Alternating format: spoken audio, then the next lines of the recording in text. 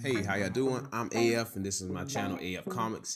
This is where I do reviews for lesser known indie comics. I give them exposure. I just talk about things comic book related because I love comic books.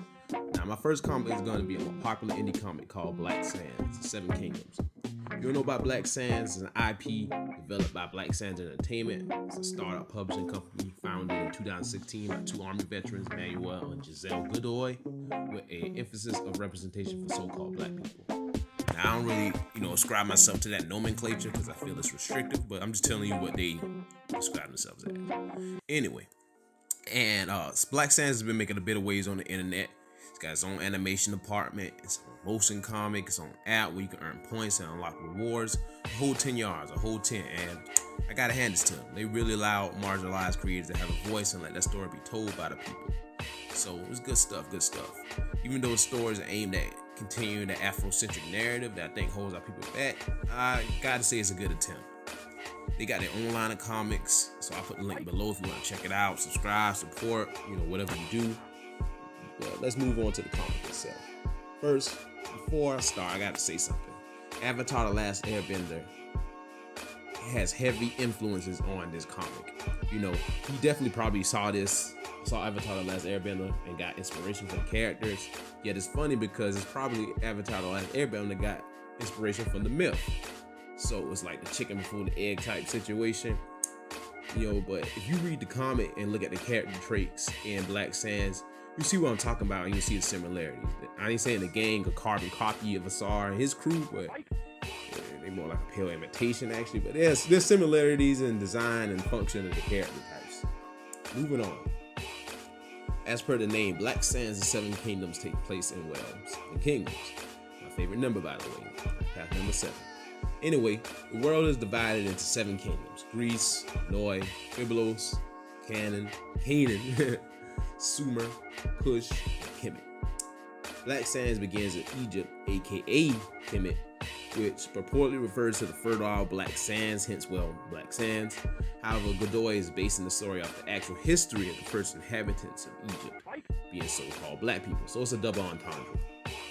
Now, the comic takes place before recorded history, in a time when legends roam the land, mortals have superpowers, but they aren't considered gods because the gods themselves are known as the ancients, and there's a constant warfare for resources between the kingdoms, between people and the ancients that hunt the people, apparently for no reason.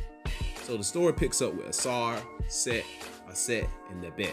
Now, all of them are based on the Egyptian Kemetic Neteru with the same names, but here they're children, which is a genius marketing tactic, honestly, because and like I said, they're not gods. The Egyptian pantheon is separate from the gods because the people don't worship or pray to them. I mean, they recognize them as royalty, or at least some of them do, but not too different than ordinary people.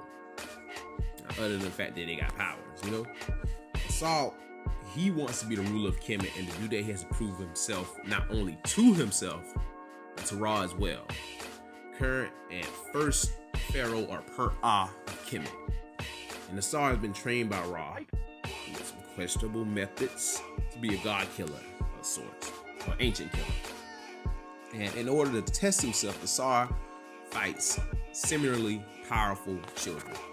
And even though the four are on a diplomatic mission from Memphis to Kerma, Asar takes advantage of this to fight Bes, the son of Epidamok, who's the Nubian king and later the Neteru, which is the Kemetic word for deity of war. Now, they're all guided to Kush by Tahuti. They're advising the Ra. When they arrive, Asar almost immediately engages Bes, but is stopped by Epidamok and told to go outside. They do while Aset, tries to conversate with Amisemi, the queen of Kerma. Aset wants to speak with Amisemi and Epidamok's daughter, Aso, but Amisemi discouraged her by using some type of emotional manipulation. Aset, kind of scared, walks outside of the courtyard where Asar and Bes are preparing to fight.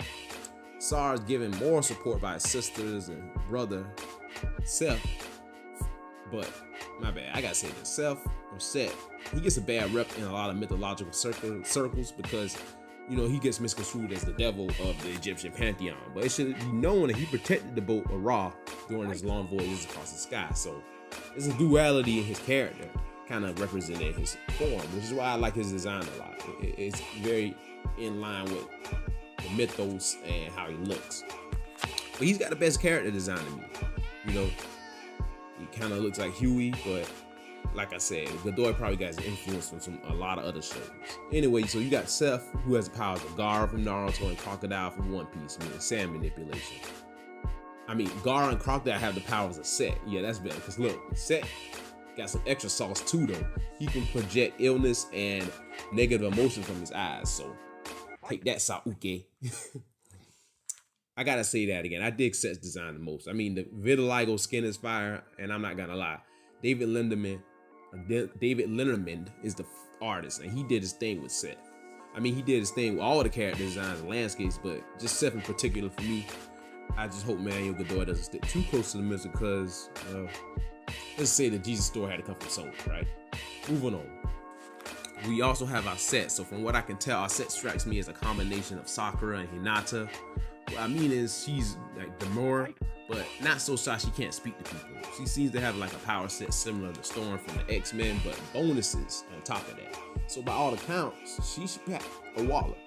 I mean, she did injure Asar in chapter 5, episode 2, which is the other one you partaking of the media, with a bolt of lightning. So that shows how tough Asar is, but she ain't nothing to play with either.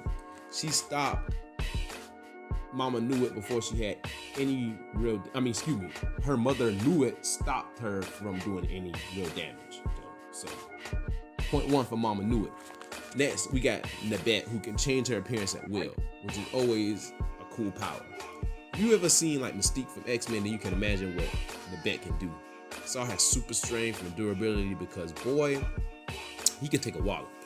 He and Best go at it, but before they do, we learn a little bit of Asar's past. This is where we learn that Geb is a good dad and Ra is a stern grandfather. Really stern.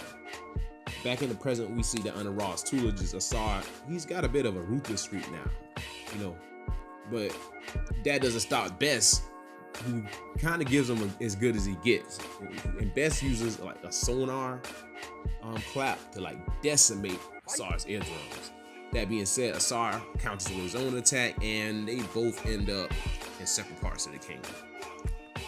Asar, he's helped up by an old man before Knew It arrives, and she rewards the dude for his services, also flirting with the attendant.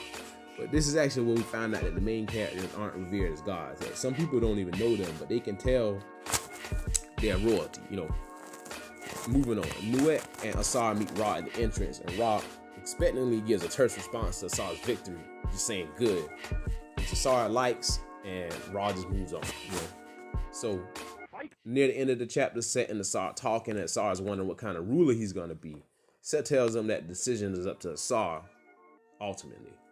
Finally, we get an after credit scene. It takes place in Sumer between the Ancient One and as of yet unrevealed character. We talk about bringing the world under one master before the comic phase of black. So overall, I think the first arc, Rumble and Kerma, was a good introduction to the series. We got introduced to a slew of new characters, learned some background, and got a few cool action scenes. The art by like David Linderman is really, really good. I mean, it's easily industry level with a mix of like anime, American animation, comic book style drawing mixed in. So you can fully make out the character designs, the landscapes are nice, it's glossy, you can really feel the movement and weight behind these illustrations. The only thing I have to take away from this is like the dialogue. At points it can get a little odd, and like the word choice and characters have like strange moments of exposition that seem a little off. Other than that, there's so much potential for the series because there's so much lore to draw from. So there's definitely longevity to be had here. I'm really glad that this topic is being put in position appropriately and the original inhabitants of the land of Egypt are being shown. Godoy has a nice platform and seems to have a good marketing strategy, so I'll be watching to see how this goes. Alright, AF Comics.